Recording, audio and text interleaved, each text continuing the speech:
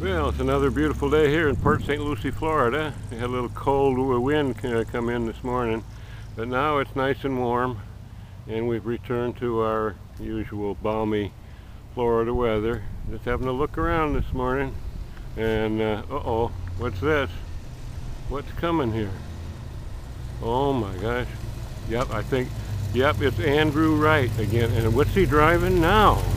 Holy cats, look at this. My goodness. Wow. Andrew. Yes. What you got there?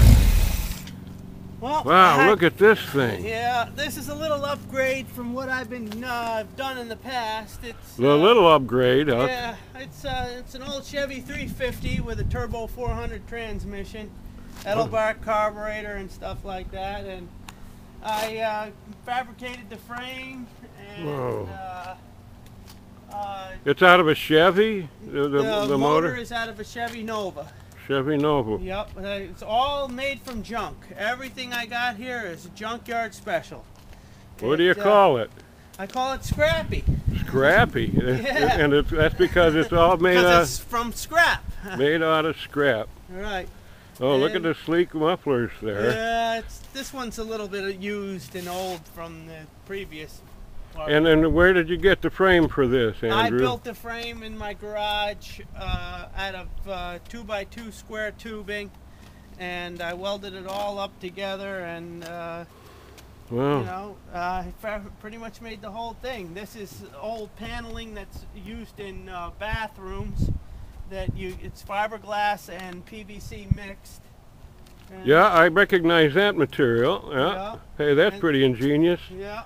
Now let's take a look at the engine here. Yes, there she is. I got a really good deal at the junkyard for this. I went to A&A Junkyards up in Fort Pierce, and they said I could have the whole thing, the engine, the tranny, and everything for $600, and I jumped on it. So that's exciting. How many liters is that now? About a 5? It's a 350 Camaro engine or Nova engine. Yeah. Which works out to, I think, a 5.7. 5.7 liters. Yeah. Whoa. I bet this thing will really step out, Andrew. It'll get going. I have the throttle set as a, if you notice, I'll just show it to you right here. It only opens up a quarter. Let me get down in there. Yep, see? Let me show you again. That's it. That's full. That's as far as the pedal will go? Yeah, but it'll go a lot farther if I change things. Yeah. And I don't want to change anything because it's fast enough as it is. You mean you I would lose track.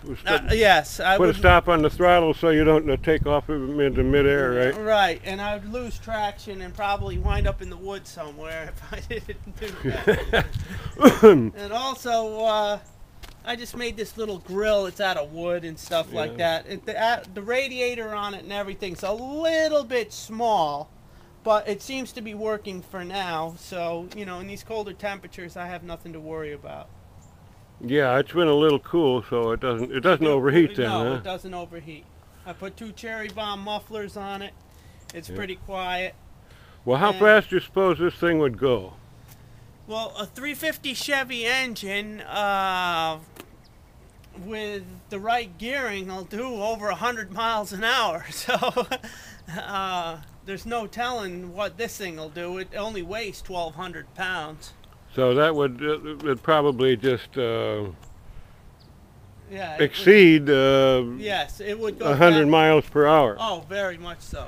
I don't know if I'd ever chance it, but I doubt, you know. Yeah. Well, is this gonna be street worthy? Are you gonna have it licensed, Andrew? I'd like to get a wiring harness for it to rig up some lights and everything like that, and have some you know, fun with it. You know.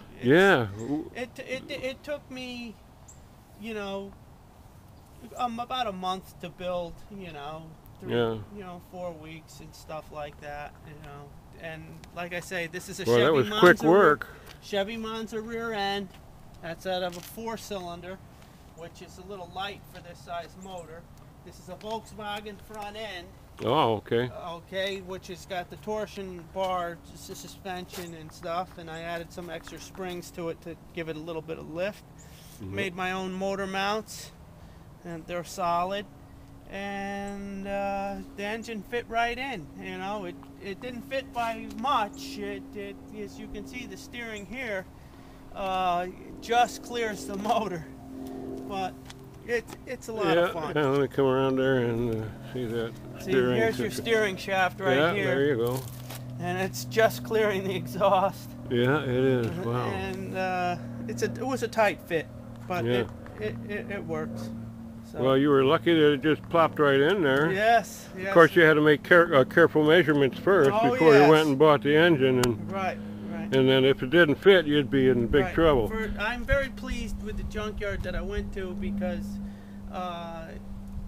you know, for the price that I got everything, it just bolted right up, and I couldn't ask for more. My drive shaft even matched up exactly. So. Boy.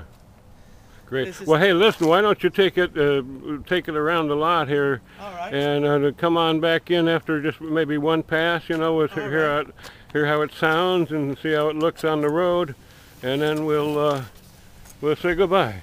All right. Now, don't hit it too hard. Nice sound. Nice sound. There's reverse. Goes into reverse too, huh? Neutral, forward. Just like downtown.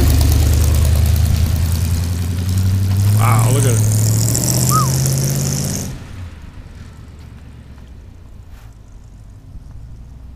That's killer. Awesome. And here he comes. I hope he can put the brakes on when he comes back. Whoa, here he comes. Yeah. Got good brakes on that puppy too. He gets up and goes. That's at quarter throttle. Quarter throttle, huh? Yep. Well, okay, Andrew, thanks a lot. This is another typical one of your ingenious inventions. This one kind of beats them all out. Right. But be careful with that, and we'll see you for your next creation. All right. Bye-bye.